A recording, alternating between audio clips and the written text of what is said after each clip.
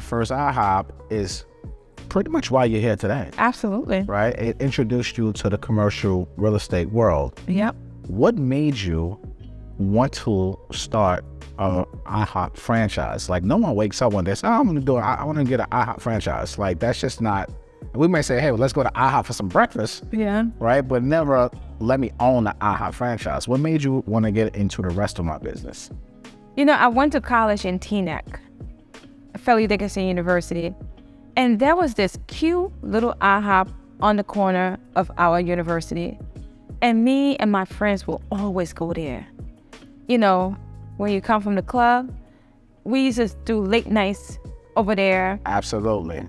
I fell in love with IHOP. I love this IHOP. For after the club. And when I came back to my community, I bought my first house in Irvington. There was no IHOP in Irvington. We had 2 diners, and that was it. And I wanted to bring this experience of, first, I did not know I was going to open an IHOP. I wanted to do something. I just didn't know it was going to be an IHOP. So at the time, there was a mayor in Newark, not Newark, in Irvington. I reached out to him and I said, look, listen, there is no national brand in Irvington. And as I was complaining to him, he said to me, oh, I think you should bring an IHOP in Irvington. And I actually have the location for you. There is a diner up the street that is for sale. Why don't you buy it? And at the time, I had a ton of real estate in Irvington, so he knew me. He said, why don't you buy it and make it an IHOP? And I said, well, that's not what I meant. I meant you need to go find somebody to bring an IHOP, not tell me to go do it, because that's what we do. Yeah. We complain. And then don't want to, you have a problem, but you're not trying to be the solution. I ain't trying to fix it. I was looking for him to fix my problem. So he said, matter of fact, I'll take you to the owner right now. I was like, he was like, yeah, come on. You could drive with me. I'll take you to the owner. And I'm saying in this car, I'm just like, this is not how I planned this conversation to go. We'd go in the diner, and it was a Greek guy.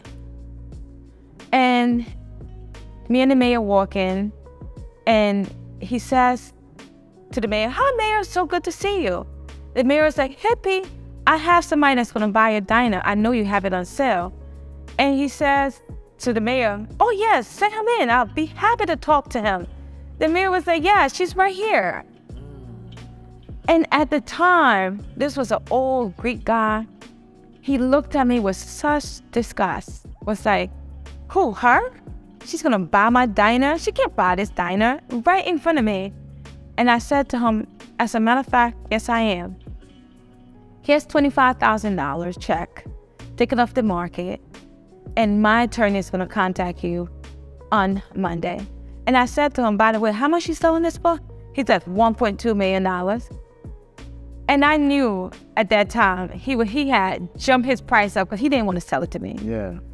And I went home, I told my girlfriend, I'm like, girl, I did the dumbest thing ever.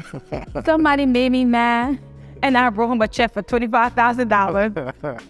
And I remember calling him the next day, like, did you cash that check? He's like, yes, it's in the bank. And I'm expecting a contract from your attorney because I'm not giving it back. Wow. So if you know anything about me, I'm a Black woman that is not looking to part ways with her $25,000, at least not at that time. So I called a guy at the time that had the IHOP in Newark.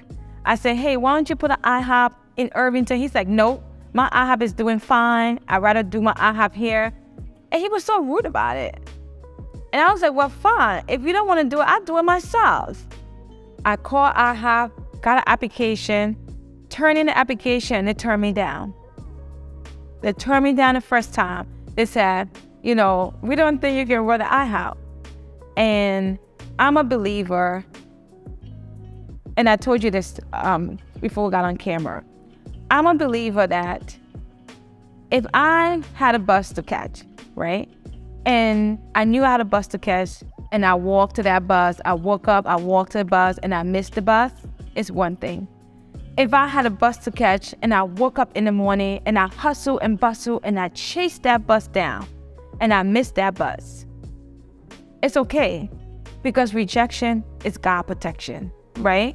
I believe that if you put everything you got in what you want, the universe is going to reward you. And I wake up every day with that mindset that I'm going to wake up in the morning and give it all I got. And if it doesn't happen for me, it's not because I didn't try. It's just God either delaying what's coming for me, or it just wasn't meant for me. And I'm okay with that. But I'm not okay with not putting my best foot forward. So when IHOP turned me down, I called them back. You know how you call, like, yo, what's up? No, I ain't do it like that. Like, yo, why you turn me down? Why you turn me down? No, I ain't do it like that. I was a little bit nice. So when I called IHOP, I wanted to know what happened. And I just so happened that day, I called, and it was the only Black woman at IHOP, and she picked up the phone. Wow. She picked up the phone. Her name was Nicole. And I talked to her. And after that conversation, she gave me a second chance. That was all God. That was all God. Yeah. And this is why I say two things. Give it all you got, but it's important that we have people that look like us in departments and places where they can impact and influence our outcome. This story has so many gems in it. One of the biggest gems I just got from this story of your first IHOP was the importance of having relationships with your local politicians. Oh, yes. Your local mayors, right, in all these towns, because the local mayors, they know the business owners, because those are the folks who are really voting for them, right? So that mayor in Irvington knew what was moving and shaking. You complaining, he said, okay, I'm gonna make you the solution, and took you to the owner of that IHOP and forced your hand, basically. And God's timing was just right on time for you at that moment. You were ready for it. I was ready. And politics is local. I know we want to focus on what Joe Biden is doing. Politics is local. Go to your council meeting, talk to your mayors, talk to your council people, because those are the people that have a direct impact on your life, right? And that story for me is just to let people know that when things are happening to you, sometimes we feel like things don't happen to you. They happen for you. They happen for you. They happen for you. And I always say and because let me tell you, it's hard. It's hard being a Black woman in business in America. It's hard, period. We're operating in an ecosystem that just wasn't built for us, right? It's hard. But nevertheless, Madam C.J. Walker came before me without no blueprint. She walked through a forest and left a path. May not have been a clear path, but she left something, a playbook for me to follow, right? So I have to wake up every morning with that force of success. And sometimes that force can be a gentle force. Sometimes that force is a hard force. Sometimes that force is, we need to get this shit done today. Force. And you need to keep people around you that share that same force with you, right? Because it's only in that force that you as a Black woman operating in business in America can you be successful. Powerful.